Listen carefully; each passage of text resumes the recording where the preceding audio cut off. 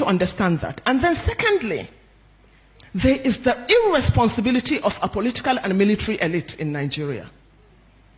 The irresponsibility of the political elite by cashing in on this poverty. We all know what started Boko Haram. Everybody knows. It was started in Borno by the then Borno governor, Ali Sharif. He is still roaming the streets freely. Yes. When Yusuf was caught alive, who created it? The ECOMOG. Who created the ECOMOG? We have to look at the root cause in order to find a solution. The root cause of that problem, as we know it today, is Ali Sharif. He used them for his own political machinery. He armed them as his political thugs. He even made one of them a commissioner. But they became too powerful. And they had no option but to try an elimination, which was not possible, and which we are all paying for. The military came in, and they cashed in. And they have turned the Northeast into a cash cow. Military jumbo budgets, unaccounted for. I remember Jonathan was spending 2 billion naira every day on security. But there was no security. Hundreds and thousands of our people were slaughtered. And we also know that the army, more than anything else in Borno and Yobe, have contributed and enforced this so-called terrorism. Terrorism has become a multi-billion-dollar industry. It is a multi-billion-dollar industry. It is not only national, but it is international. But let us talk of Nigeria, because that is what concerns me. We know, I have been part of a committee that investigated the atrocities of the Boko Haram. And that committee indicted the military more than anything else. There is no house in Borno that the military has not either killed or raped or plundered. There is no house in Borno.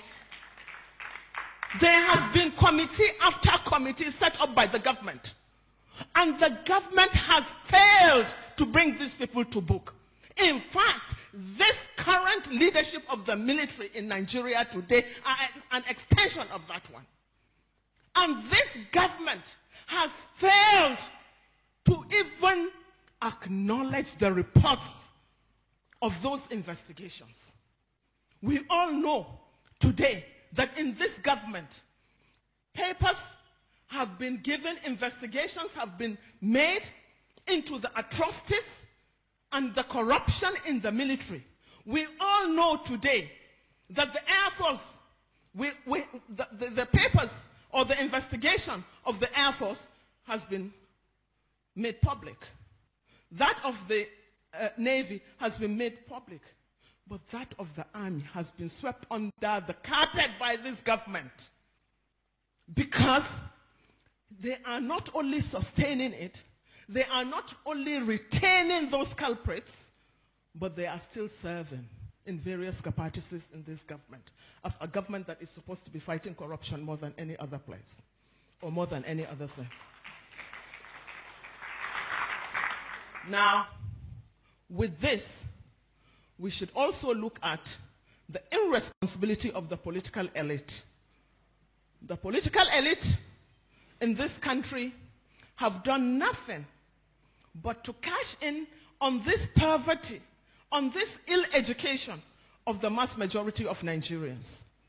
They use them, they have used you and turned your psyche into slaves, slaves of religious and ethnic manipulations. No one has ever seen the son of a governor even going out to campaign. No one has ever seen the son or the daughter of the president going out to campaign. And no son of even a councillor, not to talk of a senator or a chairman or a governor, that has been abducted or that has been slaughtered on the streets. But the idiots that call themselves the masses allow themselves to be used through religion or ethnicity to divert attention